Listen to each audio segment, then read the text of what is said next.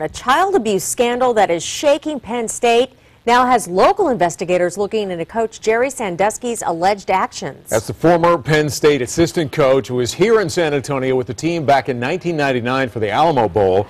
It's what he's alleged to have done during his stay here that's now getting the attention of police and prosecutors. News.mp4 WOAI's Lauren Lee is live tonight with the latest on this. Lauren? Well, Beamer, San Antonio police are investigating if a crime occurred while Sandusky was here in 1999 for Penn State's trip to the Alamo Bowl.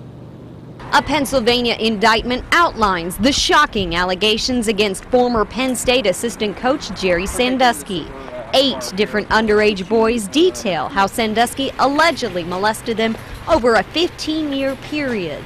But it's victim number 4 that San Antonio authorities are focusing on.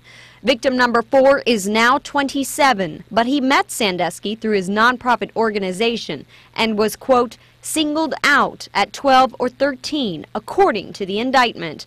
The document states he was repeatedly assaulted by Sandusky at Penn State, in hotels, and at bowl games. The boy was given gifts and trips to sporting events. According to the indictment, that boy was listed, along with Sandusky's wife, as a member of Sandusky's family party for the 1999 Alamo Bowl game when Penn State shut out Texas A&M. The indictment states, quote, Sandusky did threaten to send him home from the Alamo Bowl when victim number 4 resisted Sandusky's advances, end quote. That bowl game was his last game because Sandusky retired.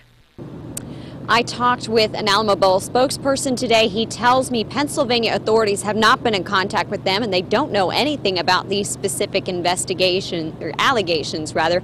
I also found out that District Attorney Susan Reed had talked to Police Chief William McManus about the possibility of prosecuting Sandusky here if those allegations prove to be true. I also found out there's no statute of limitations for a child sexual abuse case like this. Reporting live downtown, Lauren Lee, News 4 WOAI. All right, Lauren, thank you so much. And to read more about the Sandusky investigation, you can pick up tomorrow's San Antonio Express News.